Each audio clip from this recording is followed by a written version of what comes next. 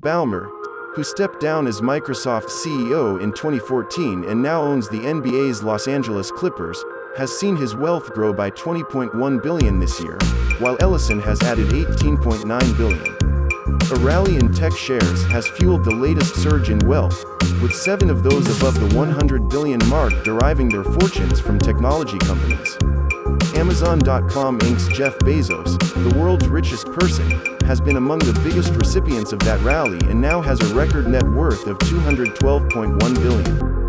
Ballmer was hired by Bill Gates at Microsoft in 1980 and subsequently left the MBA program at Stanford University.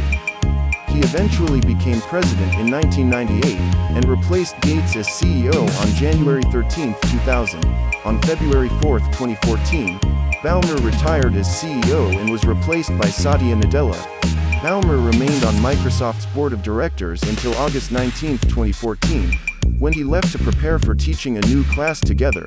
The 9 members of the club, along with Ellison, have added about $245 billion to their fortunes since the start of the year and are now collectively worth $1.36 trillion. In addition to being mostly technology chiefs, the group is also largely American, with French luxury goods mogul Bernard Arnault the only exception.